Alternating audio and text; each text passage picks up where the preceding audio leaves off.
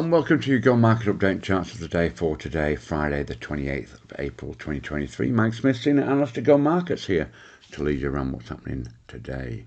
Strong session on Wall Street overnight with all major indices higher on the back of continued good earnings and Goldilocks data. We had that GDP and jobs data out yesterday. Dow and S&P 500 are both closing in on bull market territory. Obviously the Nasdaq is there already. And we had big tech positive earnings again after the bell, with Amazon beating expectations, up around 10% in after hours trading. We've got key inflation data tonight, which is important. And US futures are possibly cautious because of that, and they are near neutral in Asia. But Asian markets are generally following that strong US lead. ASX trading around 0.5% higher. European markets also pointing to a higher open. And the VIX has pulled back again on that equity strength. US dollar index is trading near neutral and just above support. Gold's paused below 2,000 and copper has bounced off support, looking strong so far today. Oil is near neutral after the previous day's drop we saw, which pushed it through support. Bitcoin is choppy and testing resistance, and a big day on the data front as well as US earnings continuing. We've already had Japanese inflation number warmer than expected, whereas in Australia our PPI was less than expected. That's good for markets, may well help the RBA pause. We've got the BOJ policy meeting with the new governor in place, and his press conference will be interesting. And of course the headline act is that year-on-year US PCE data out tonight. On top of that, we've got German CPI, GDP and jobs, and Eurozone GDP, all of which are going to impact on the euro significantly.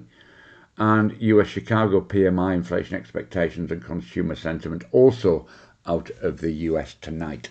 So really busy session on the data front. Let's look at a couple of charts that caught our eye. We're liking the bounce in ASM. We've seen a little bit of strength in the material sector after a really ordinary week. But you see there's a line around about 121 that could be of interest. So there's a couple of ways we can play this. We've definitely got a V-shaped bounce. So even up to that level, there is the potential for a 7 or 8% move. Additionally, of course, if we do breach that level, we could see ourselves back around 136. So one to watch. For those of you who are highly risk averse, then perhaps wait until that 121. But as we said, there may be an opportunity today to take advantage of that move up to 120. On the FX front, we are looking at the GB pound yen. You can see there we've pushed back up against resistance. Even in today's session, we're having another pop at it. If we look at a shorter time frame, you can see on the hourly chart, we've been in uptrend over the last couple of days, which has taken us back up to 167.50.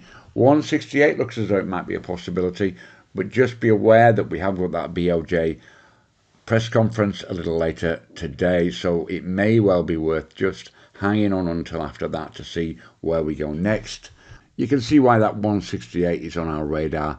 This was resistance about 5 days ago and the previous week, so we feel it could get stuck there unless there's a significant change in Japanese monetary policy, which we don't actually see.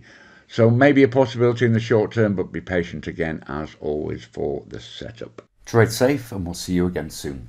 Bye-bye for now.